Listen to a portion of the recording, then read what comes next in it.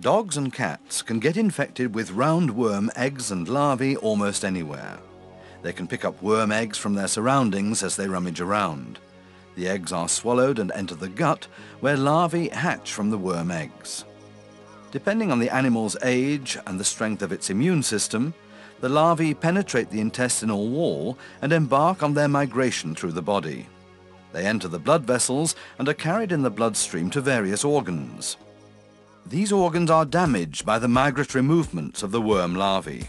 In young animals, the larvae often travel to the liver and then to the lungs via the bloodstream. From here, they reach the trachea, are coughed up, swallowed, and travel through the esophagus to the intestine, where they settle and develop into mature egg-laying adults. Adult worms can produce up to 200,000 eggs daily. The worm eggs, which are invisible to the naked eye, are excreted in the animal's feces. They're able to survive for several years in the soil and act as a source of infection for other animals. Some of the worm larvae migrating around the body do not return to the intestine. They become encapsulated, mainly in the muscles, and enter a state of dormancy.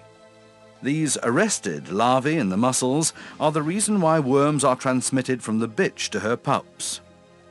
During the final trimester of pregnancy, the dormant larvae are reactivated by hormones.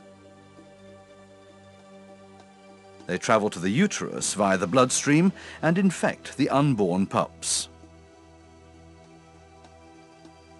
Other larvae reach the mammary gland via the bloodstream.